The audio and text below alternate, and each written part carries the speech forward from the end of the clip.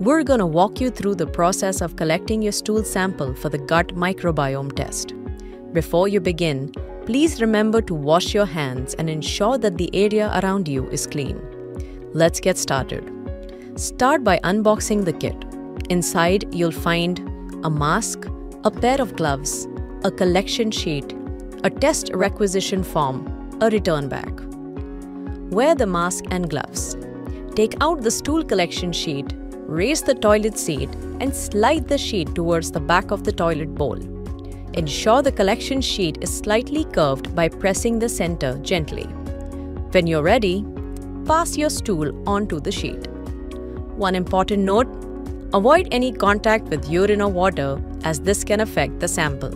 After depositing the stool, unscrew the cap of the collection tube. Use the shovel-like spoon to scoop about 5 spoons of stool into the container. Take a small amount of stool, but make sure it is not only from the surface of the sample. This ensures we get a well-balanced sample for analysis. Once you're done, screw the cap on tightly. Ensure it is tight to prevent leakage. Invert the tube a couple of times to mix the sample with the stabilizing liquid. Next, place the sealed tube inside the box while keeping your gloves on.